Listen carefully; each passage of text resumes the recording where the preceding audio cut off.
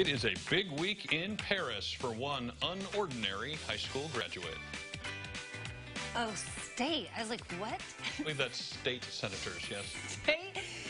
State senators and representatives, the mayor, and hundreds more are saying, job well done to Gladys Wright. And storyteller Erin Valley, who wrote that beautiful script for me, joins us now with more. Yes, I may never attend another graduation party quite like this one, but I hope I get to. This 102-year-old earned her high school diploma in Paris last night, and this is no honorary degree. She truly finished the job, English class and all. Take a look. It might be a cliche saying, overused on class t-shirts and cocktail napkins.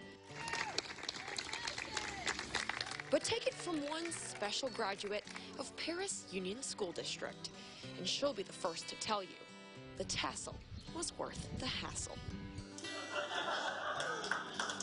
An emotional moment for 102-year-old Gladys Wright, who just proved to her community it's never too late to graduate from high school. If you or any of your friends have not finished to get their high school diploma, you tell them to get after it because it's well worth it. Gladys was born in August of 1918 during the Spanish flu. She grew up in a 3-room farmhouse in Clay County, Indiana, the 5th of 11 children. She was on track to graduate from high school in 1936, but dropped out after falling ill. Now, with the help of her district's adult education program, Superintendent Dr. Jeremy Larson says Gladys and others like her can finish what they started.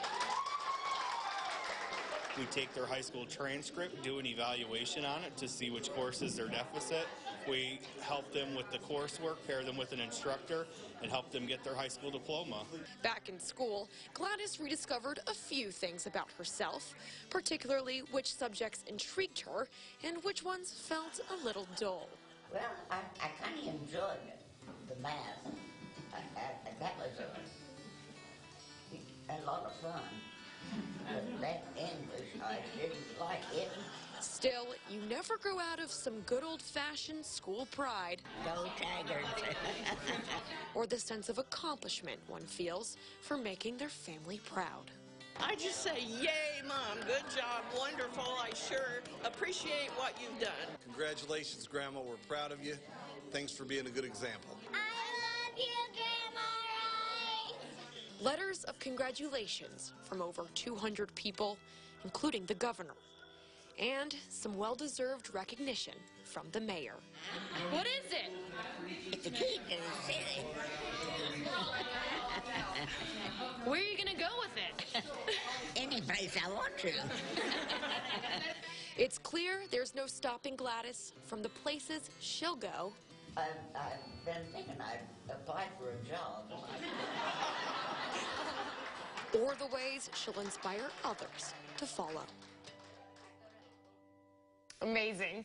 Gladys will reach another big milestone next month when she turns 103. Wow. That is the coolest thing ever. Good for her. I told you, most unique graduation party ever. Oh, But my goodness. she had a parade. So many people came out in the community. They made signs. They wrote letters. Like, everyone just rallied around her. And it was just so great to see this achievement that was truly a lifetime in the making. And she got a key. So, Tim, you think you'll go back to college when you're 102? No, nope.